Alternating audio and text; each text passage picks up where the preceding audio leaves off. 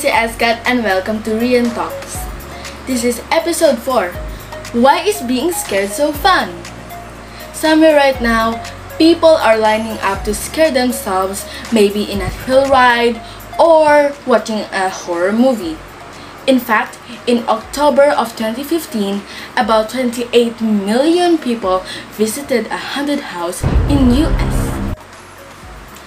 But many considered this behavior perplexing, asking the question, what could possibly be fun about being scared? Fear has a bad rap, but it's not all bad.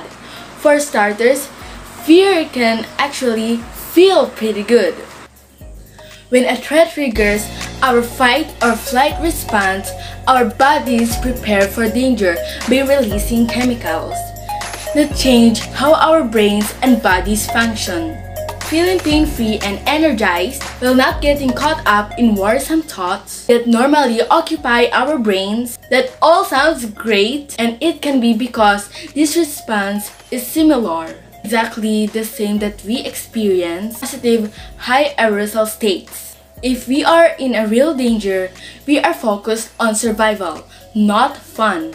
For example, you're in a zombie apocalypse, there are many zombies and you have to survive for that. And another example, you are in Squid Game and you have to play many challenges there so that you will win. We can switch to enjoying the natural high of being scared. It's why people in the roller coasters are screaming and laughing within moments. Guys, let me tell you a story. My family and I went in Aquaplanet last month, and then we saw many extreme rides there.